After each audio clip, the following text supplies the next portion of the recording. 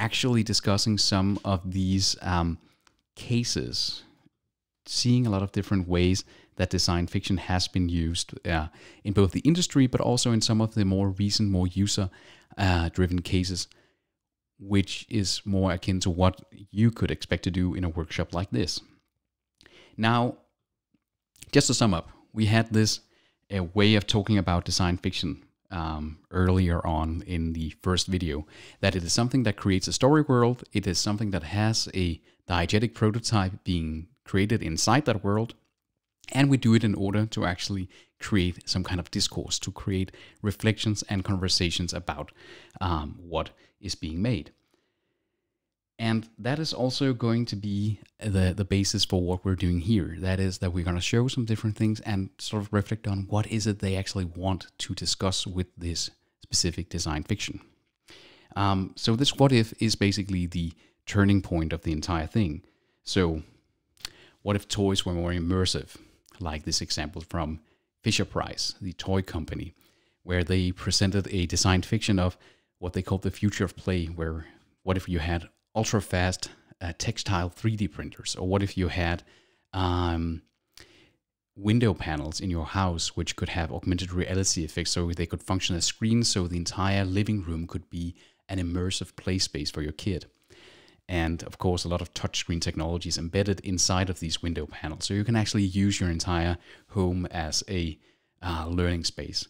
Or below here, they have IKEA, who explored how, again, also augmented reality has been the shit for the last couple of years in this domain. But what if you could mount in your kitchen lights projectors which could intelligently see and recognize objects in your kitchen and help you with cooking and help you actually make a more immersive way of having the kitchen as sort of the gathering space of the future. Again, a good example of two non-technology companies using this method basically to explore from the possible to the plausible to the preferable. What kind of future situations do they expect that they could be in? What do they anticipate they have to prepare for? Now, of course, here you can see the discursive space is limited because it's really clear that they are making it the most preferred future vision that they can come up with. They are not being quite critical here. Fisher-Price didn't ask the question, what happens with all the greasy fingers on that window panel? Wouldn't your entire window be completely unrecognizable after a short amount of time? And IKEA doesn't accommodate for, well, what if you don't have IKEA kitchen equipment? Will it be able to recognize all kitchen equipments in the entire world? What will the machine learning benefits or machine learning constraints for that be? So there are a lot of things not being addressed here. And that's actually true for a lot of the sort of corporate, could we call it, design fictions out there. Both from technology companies like Microsoft, Samsung, Google, but also from non-digital tech companies like the IKEA and the Fisher-Price, but also a Land Rover Jaguar fiction that I've made an analysis of in a paper. Many of them don't really portray the full range of things that can be there. And you will actually see that for many of the design fictions that are created this day and age. Usually it's only the design agencies who dare to actually take this critical step and this way to actually provoke a little. With the other here, it is up to us as designers or as an audience to actually sort of pull it apart. So that's one of the first lessons here, that we really need to be careful that when we ask this what if, we should be very careful not to be normative, not to show how it should be done, how everything could just be nice, but also show, and that's a thing for your sketches throughout this week, also show where it could go wrong. Where could your concept actually have negative effects? And how would you, through your designerly skills, avoid that happening? What would you do? But it goes to show that I think we would need one more model for basically talking about how to frame this what-if speculation. And I think it's a model that you can use in your projects too. It's again one made by James Auger in the paper we talked about in the last video. One of the ones that I've uploaded for you for this workshop. It is it looks complicated, but it's actually rather simple. He has a horizontal axis of the past, the present, and the future, and it has sort of the vertical dividing line of the present. Then he has the technology emergence, basically. And that is basically his way of saying from the moment that a new technology, and that is broad technology, it's not only digital, it can also be mechanical, it can be bioengineering, it can be service technologies, whatever. At the moment it is created, invented somewhere, it emerges basically. And all the dots down on the horizontal line before our present is basically Auger's way of saying that most of the technology we are imagining the world with now are, even though they might be non-idiomatic, they have been implemented before, either in tech demos or in less successful products. We talked about the smartphone in the last video, that there had been many unsuccessful smartphones before the iPhone. But basically, that has formed, he calls it that it has domesticated. It has made us used to some kind of way of looking at a piece of technology, either as a gimmick or as something that is taken for granted, a smartphone, whereas something like augmented reality, Internet of Things, are still being looked at a little at like some kind of a gimmicky thing.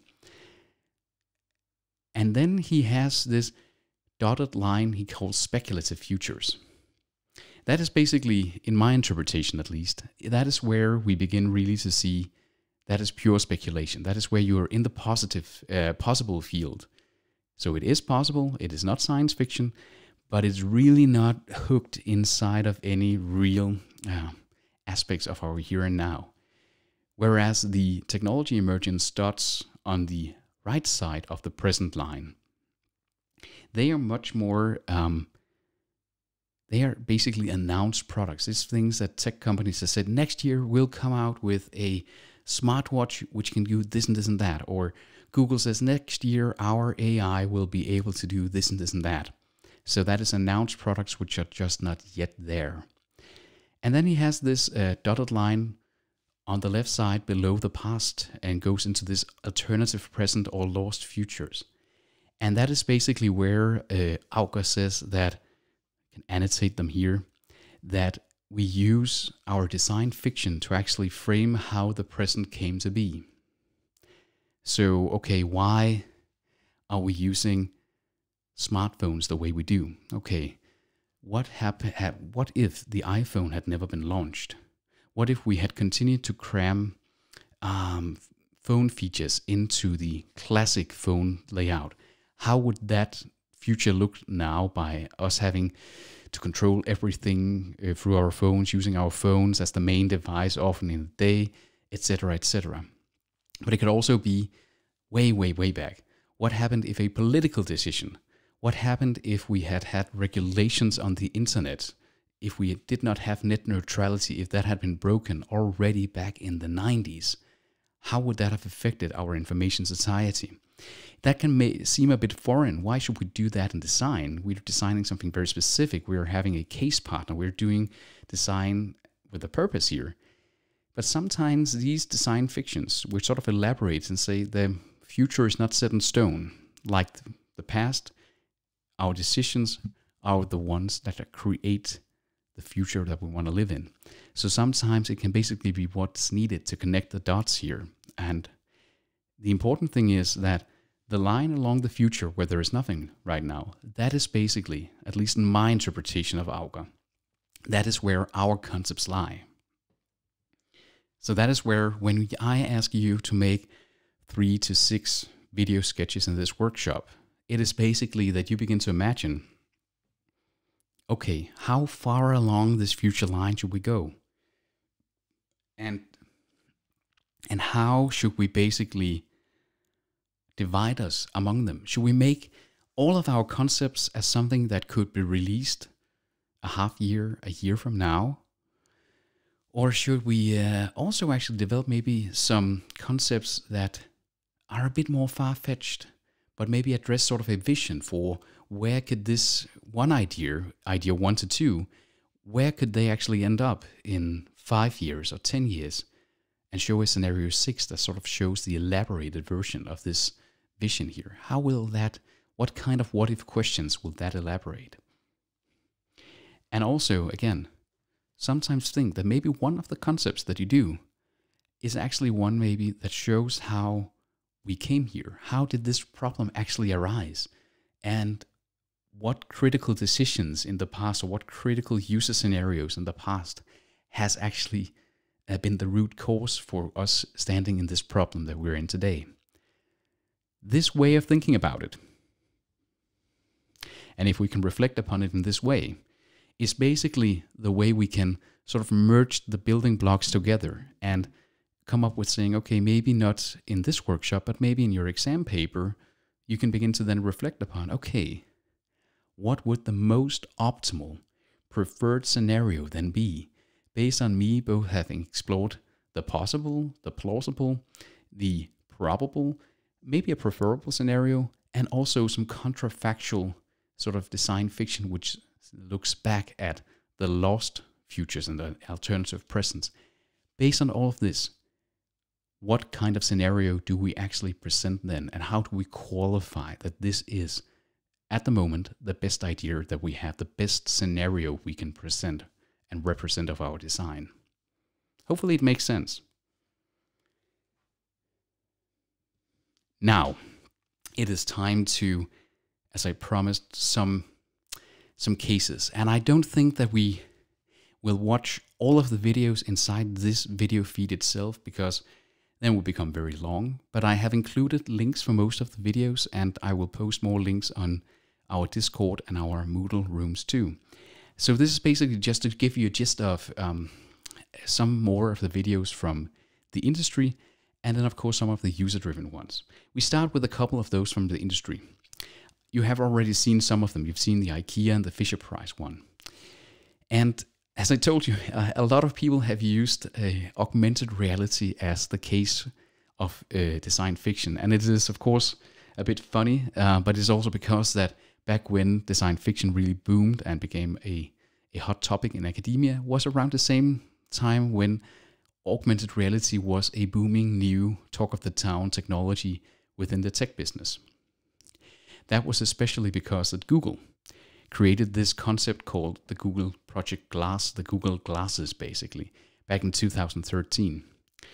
And they were the first to announce basically these augmented reality mounted in everyday glassware. So you could basically walk around on the street with something resembling normal glasses and have digitally augmented information at your eyes at all times. And the funny thing about the Google Glasses were that when they announced the Google Glasses, they were still 8 months from having a working functional developer prototype that they could actually show off to the press and actually give to the hands of a tech journalist or send out to early adopters or anything. They didn't have the product here, but they wanted to create the buzz. They wanted to sort of begin to create a discourse for people to be prepared for this completely new use case. So they created what they essentially thought was just a commercial for the product they were about to launch.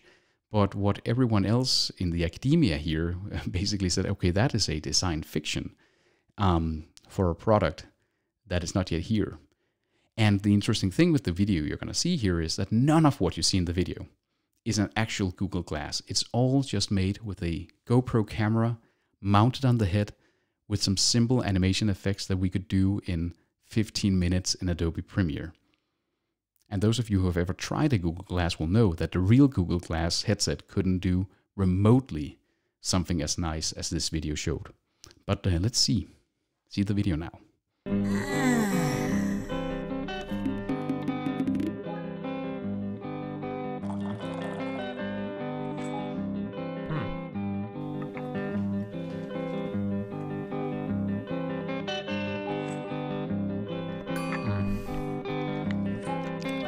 Yeah.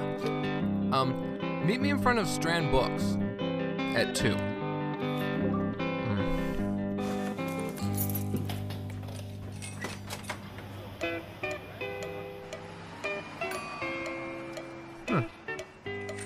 Oh man, really?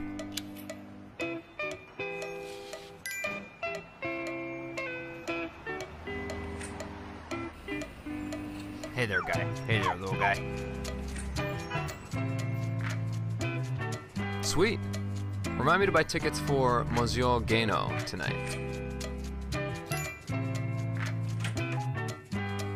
Where's the music section?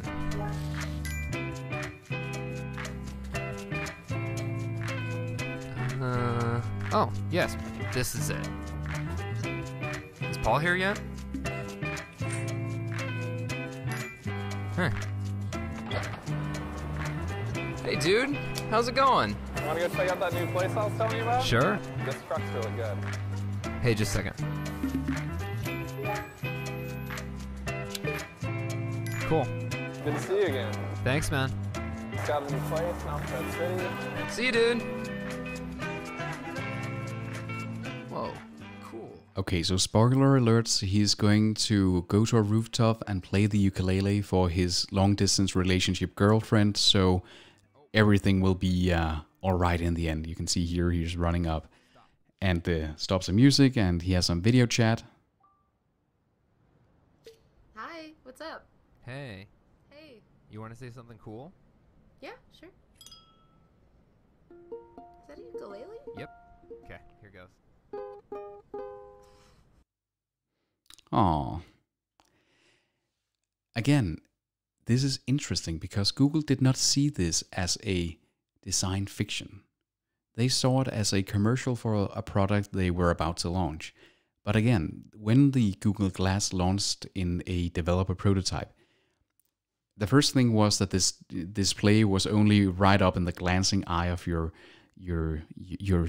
sort of your visual spectrum, so you couldn't really see an all-encompassing screen like this, and many of the features didn't really work that well, and the interface wasn't as polished at this at all.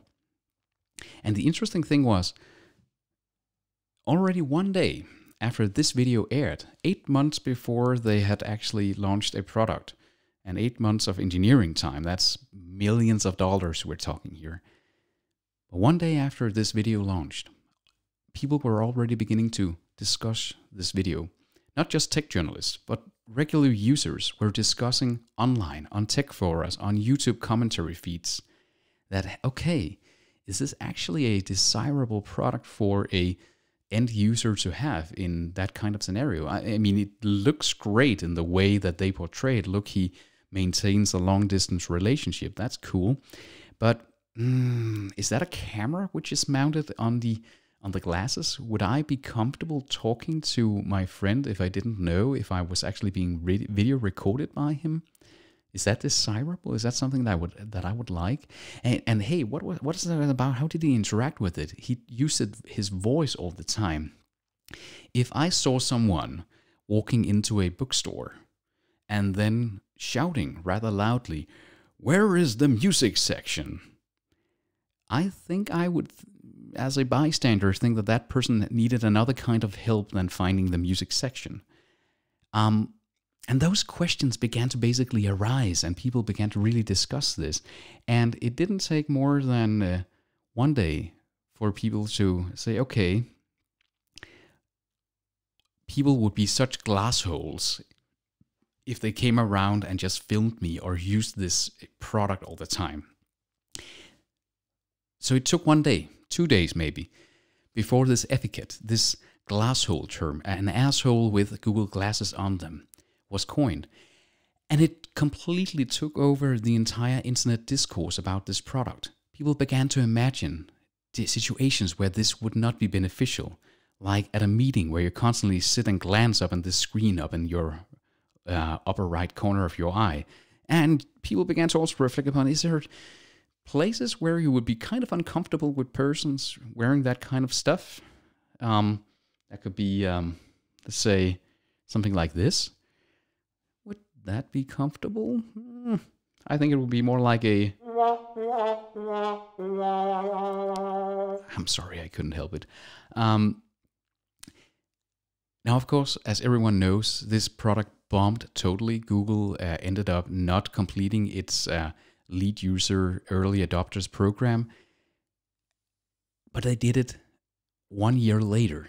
Millions of dollars spent to create what should have been a consumer product before they figured out that the culture wasn't really ready, and the design problems of how to actually make this in an ethically correct way that won't stigmatize in public, etc., wasn't really developed. I was at conferences back then, back in 2014, when the product had actually launched in an early adopters program, and many conferences had signs saying glass holes not allowed in the conference room. So it was really, people hated the product, hated the culture that it tried to enforce.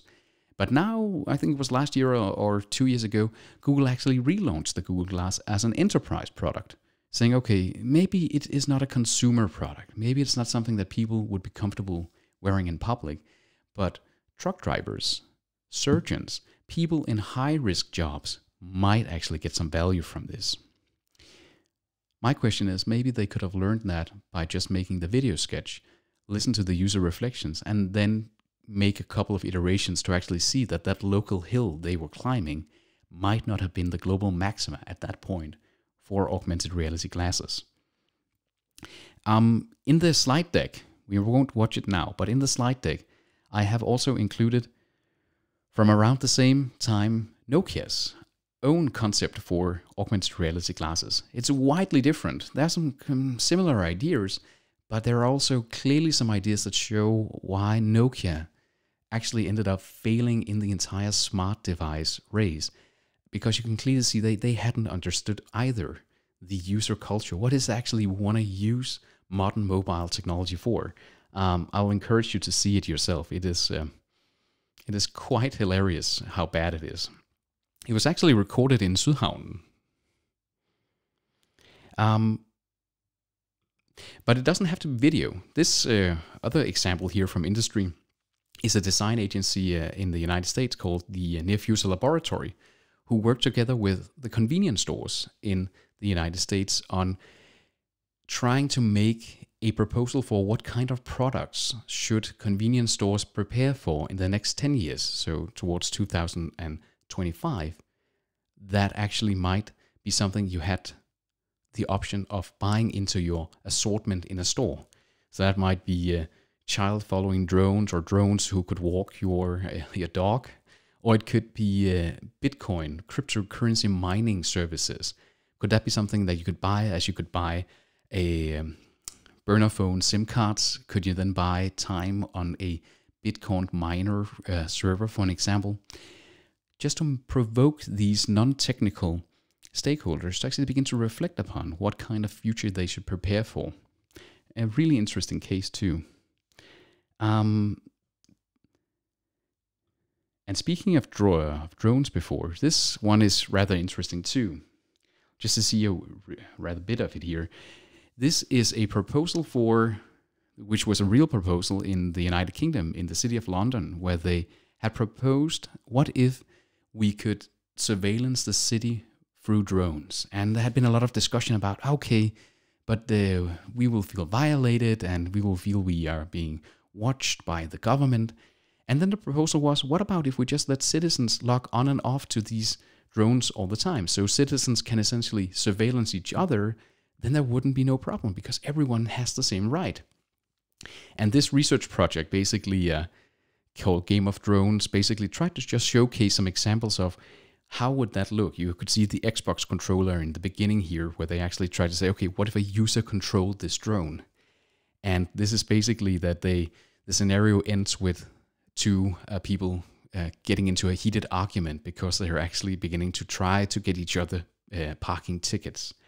So luckily, this actually led to that the City of London discontinued the legislation of using drones to surveillance London. But it does show us that in the industry, this has been used both to speculate, to market, but also, as we saw with the IKEA and the Fisher Price, to actually lay the foundation for some visions of the not so near or not so far future again. and as we've seen with the Apple Knowledge Navigator, also for the bit longer run. But before we end here, I think we should take some cases from some smaller studios, some smaller setups than those who actually have big marketing budgets and stuff like, and big R&D budgets to create this kind of stuff. And the first one I'll take from a small design studio. Actually, it's the studio from before the Near Future Laboratory, a small, back then at least, small design studio with some PhDs in design who tried to reflect upon, this is from the convenience store project they did, where they tried to make some predictions of this, the convenience store of 2025. How would that look? And again, this is made in 2012, so some of the digital services they imagine here don't even exist really anymore. But let's see two user scenarios they try to portray for us.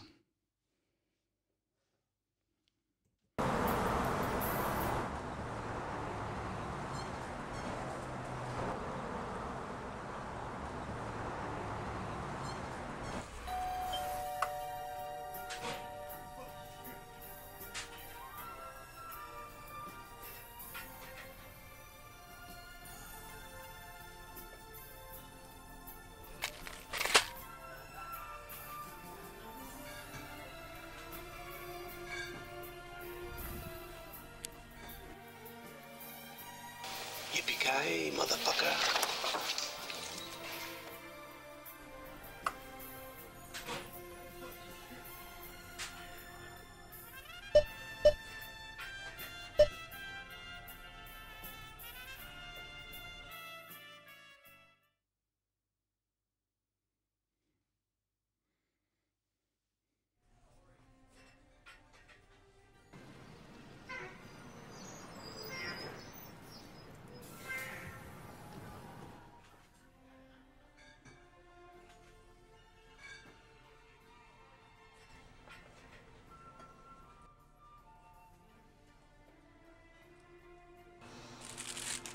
You got any snow leopard?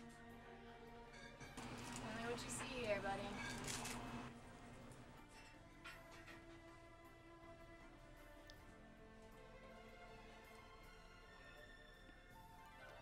So again, augmented reality, but what if they were so cheap that you could actually have magazines in them? And of course the trucker wants the Big Booty Bitches magazine.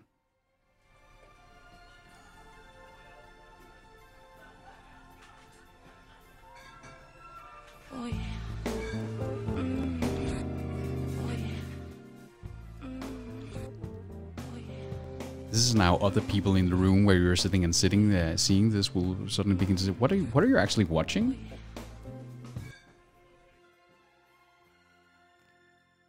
Oh yeah.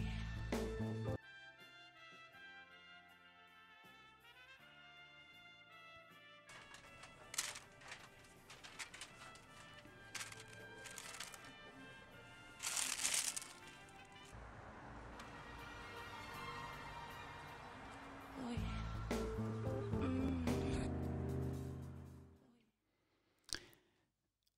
That guy is a highway accident waiting to happen with those glasses.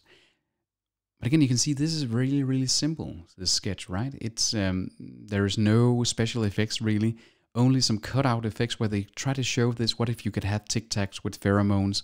What if you had panda jerky because pandas are not endangered animals anymore? Etc., etc. And then they begin to showcase, they more imply that the technologies are there, and thus they take them for granted. And that's the great thing about this, that it is so implicit. And yet still we have a lot of reflections about the products, who would buy them. You also have the first one where they sort of set the scene of this guy looking very much like a thug that might want to steal some things from the shop. And then we end out, okay, it's actually because there's a culture of self-checkout, which back in 2012 was rather new thing. But you can see there nowadays you can actually via an app pay for the things and then just leave the supermarket without ever going through a cashier, right? Here in Denmark too. So it does go to show that this speculation can be done in many ways, and this is was really low-key way of doing it. Let's take another example. This is from a design student a couple of years ago, where they explored together with a company making different kind of home decor, bathroom mirrors and stuff like that. In what if you could implement intelligent technologies and machine learning inside a mirror? And then they created this mirobe concept, as they ended up calling it.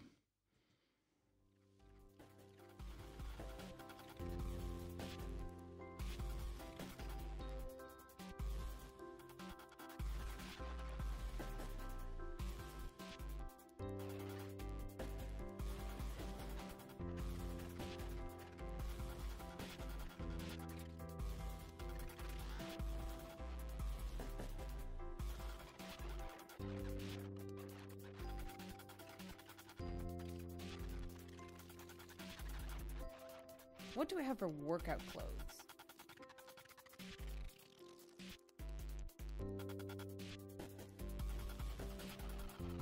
That's perfect. What is Jen wearing to the gym?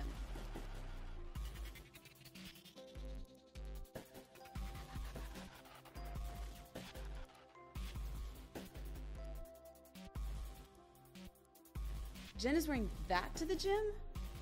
Jen looks so cute. I have nothing that cute. I need to go shopping. My wardrobe is so outdated.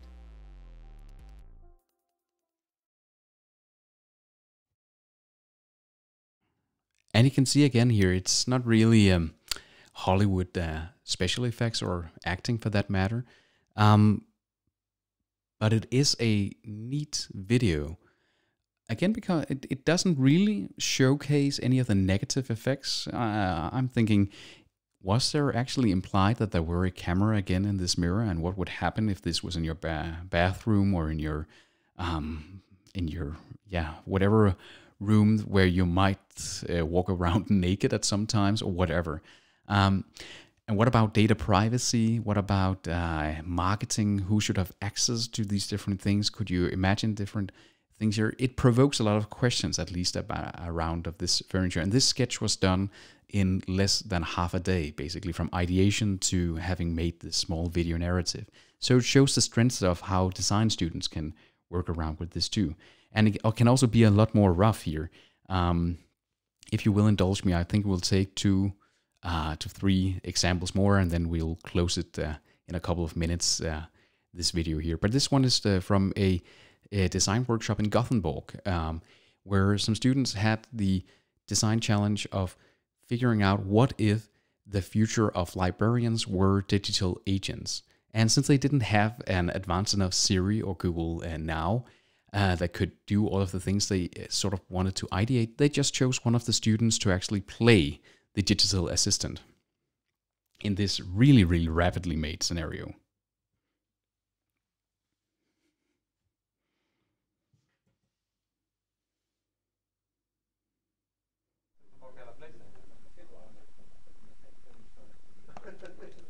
Hi, welcome to the Gothenburg Library. How may I help you? I'm interested in this author, Hunter S. Thompson. Oh, yes. I love Hunter S. Thompson. He's one of my personal favorites. I recommend you trying out, start with The Rum Diary. Oh, really? Can you tell me a little bit more about that? And maybe Fear and Loathing in Las Vegas. And then there's this documentary, Yeah? Breakfast with Hunter. It's pretty good. And then there's this Rolling Stone interview also that you might check out. Okay. Well, I want to see a little bit more about this Fear and Loathing in Las Vegas. Do you have a little preview of that for me, maybe? Yeah. Great. So this movie is based on... So the interesting thing here, most of this is actually improvised on the spot. They had prepared some features, so to speak, but then they just let the camera roll and try to enact these things. And he was instructed in, you have to respond on queries and complete your queries like a AI would do. They had sort of a taxonomy of how that would be. And I think one of the things you should remark was that actually our user, when it presented the rum diary, our user was actually quick to say, I actually want to see that. But the AI just continued and presented Fear and Loathing in Las Vegas.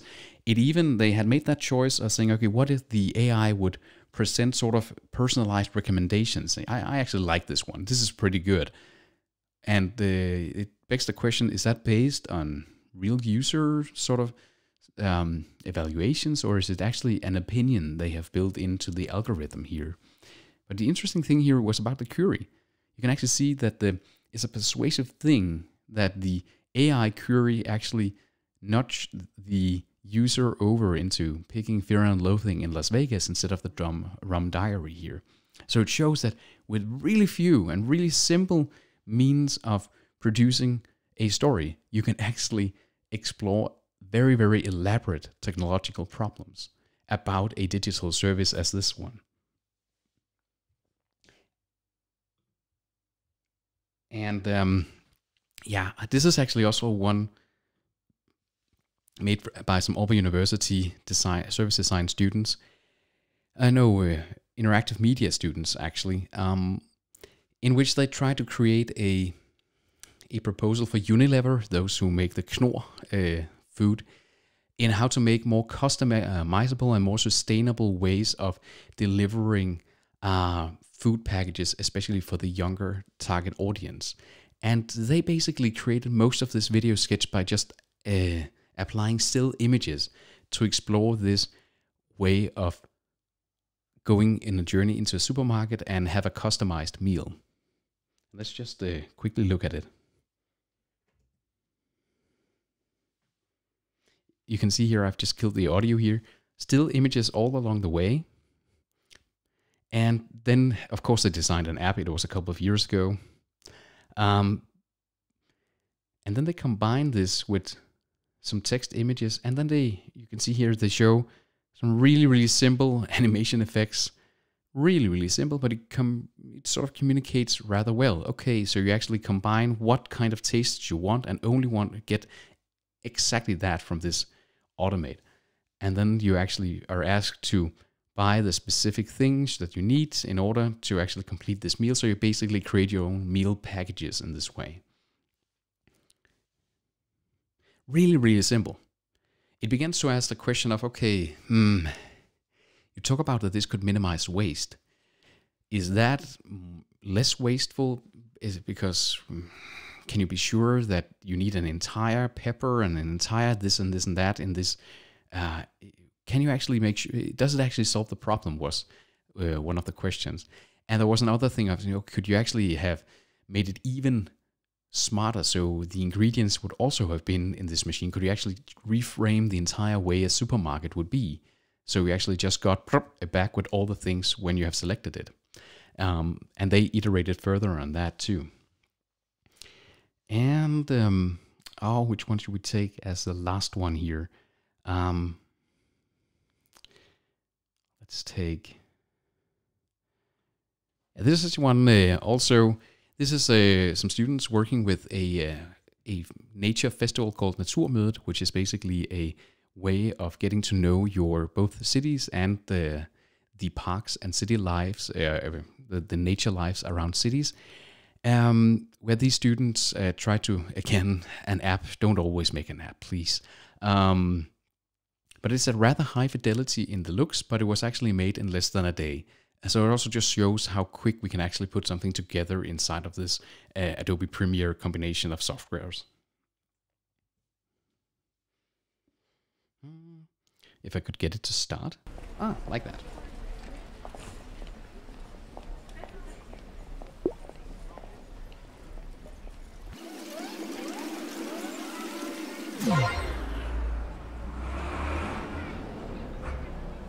So you can see they made sort of a Pokemon Go out of capturing and finding culturally interesting places inside of your city. I think it was that year where Pokemon Go was the shit, basically.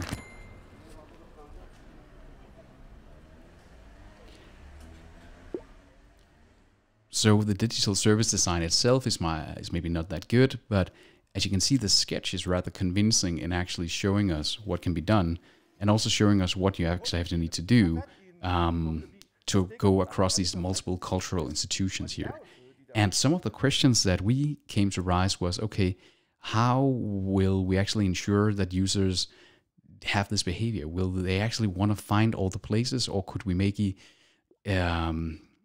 imagine that the users had a bit more bottom-up control so they could create their own journeys, or she could send a journey to her boyfriend or her family because she knows their interests better, so could there be more of a social sharing rather than social sharing in this news kind of way that they show in the end of the video. So again, something made in a couple of hours, provoking some reframings, which would have taken a physical prototype out user testing in the wild to maybe get in another way around it. So, hopefully you can see that combined with this James Auger way of talking about where are we? Is it scenario 1 that is close to what we can do here now, or is it a bit farther out in the sort of time frame, like a 2025 time frame or a 2030 time frame? And what kind of speculation do we actually do? And what kind of technique do we actually do here? That is the basis of it. That is basically what we need to do when we do design fiction. So, as sort of maybe some homework, I would encourage you to watch one more video, because right now we could say, all good, okay, we can use design fiction, we can use this these models to sort of place the things, we can sort of begin to figure out how speculative are we, etc., etc. It seems rather good. I will encourage you to watch this video called The Selfish Ledger. It is a leaked video that was leaked from Google last year, in which Google basically has brainstormed about their way of leveraging all of that user data that they have collected on us throughout the years, and they actually showcase a concept where they can nudge us into buying mass customized products without us really knowing it. And the thing that they do in this sketch is that they actually frame it as that it is for our own good. I encourage you, it's a rather long video. It is 8.5 minutes long, so we won't see it in its entirety.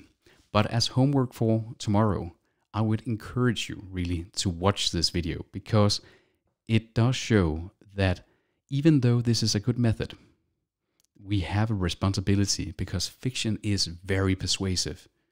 We can sit in the inner core as designers ourselves and begin to show only our design idea from the most preferable side. That's what you see in many of the design fiction I have shown you here today.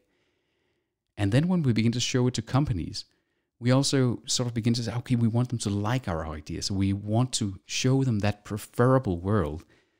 So we might actually hold ourselves back to showcase them a more sort of broader future spectrum, the more broader speculation.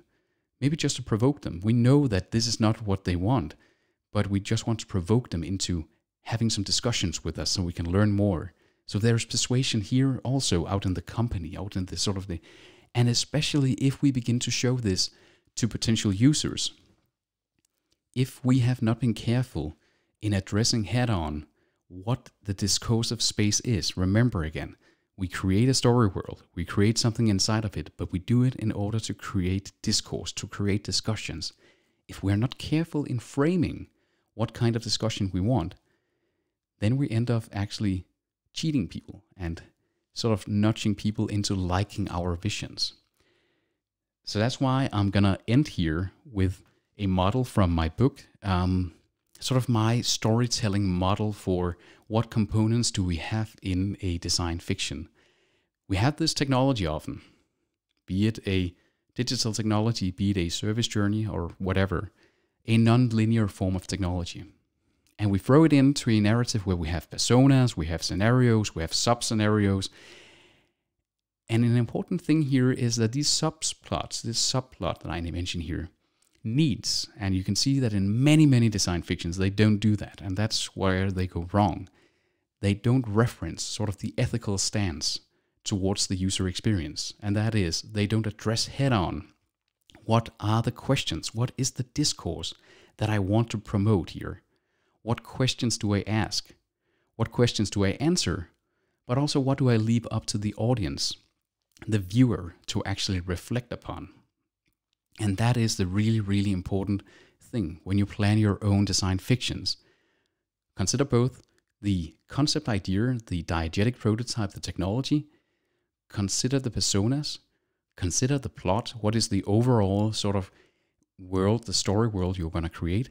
But also, what kind of subplots are there in order to create reflection? One of the ones who does it really, really good is the hyper reality from the previous video, the one with the unregulated augmented reality in the cityscape. It checks all the bars here. But can you also do that in your videos? Both the ones where you showcase the product as the preferable solution, and also the ones where you sort of open up the speculation playing field a bit more. I think it's one of the most important things, basically, because we take away the focus from technology itself when we tell a story about it. And when we do that, we basically allow the context and the conflict and the characters to become present and to become something we can immerse ourselves in. But it also needs to open up for interpretation. We need to allow for these interpretations and allow for discussions, so it doesn't just become technology or service design fascination, all of it. So that sums up to sort of our takeaways here. Oh, not the book. Our takeaways. That temporality, that of adding video, it adds a narrative dimension. Even if the story is not stated explicitly, there will be story as soon as we have video. We can use these videos to gather feedback. We saw the one with the Google Glasses. We can actually gather feedback much, much earlier than a physical prototype can do. And both the internal and external design fiction videos, both the ones used for small design workshops like this and the ones shared with the public, they can serve as vehicles for discussions about the feasibility and desirability of our design visions. And finally, but not least, we need to remember that storytelling includes this responsibility. It is very persuasive, so we need to be very explicit about the ethics. What question do we want to answer? What question do we want to ask? And what do we simply not know? What do we simply not know if it will be preferable or not? And as much as we can be transparent with, the better our design fiction will probably be. And as I told you in the last video, you can read more about it in both my book, again, a little humble brag, or ananas i egen juice, as we would say in Danish. But you can also jump on something like Twitter or YouTube, a little on Facebook, but Twitter and YouTube. If you write design fiction there, hashtag design fiction on Twitter or just design fiction or speculative design on YouTube, you will be able to find a multitude of existing vision videos, design fictions out there to simply be inspired by. What are people actually speculating about in terms of service design, in terms of digital technologies and different user scenarios, etc. It is a great place to start, basically. And another place to go is this website called ucrack.dk. It's a Danish website for another workshop that I'm hosting each year, but it's a workshop that I've been hosting in 8 years now. Actually more than 8 years. So there are more than 600 video sketches made in a 5-day sprint, just like your own here. So you can go into ucrack.dk/concept. Many of the things in there are Danish, but many of the concept videos are English. So you can sort of begin to see what has students similar to you actually done in this time frame. So you can begin to be inspired to, okay, what techniques might I want to borrow, improve upon, or maybe not use at all in the coming days. So I would clearly recommend that you jump in and check that out for tomorrow too. Okay, that was actually it. That was our two-parter here of design fiction as sort of our overall method, our overall framework of thinking in this workshop. And this afternoon, I will post the link to the sort of quick start guide to Adobe Premiere and also how to set up Adobe Premiere for video sketching. And then tomorrow I'll upload the video lecture on video sketching, where we will discuss a lot of the methods in detail in a slideshow. And I will also post a series of 20-minute how-to videos that show how to do animation, stop motion, green screen, etc. in